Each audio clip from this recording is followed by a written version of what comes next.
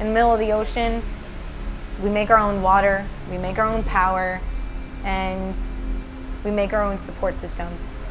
Your loved ones, they're elsewhere, and you really just have email or snail mail or care packages. So you got these people that you work with that all of a sudden are your support system, that are there helping you whenever things may not be going right at home, or you're missing something like holidays or birthdays or births of children.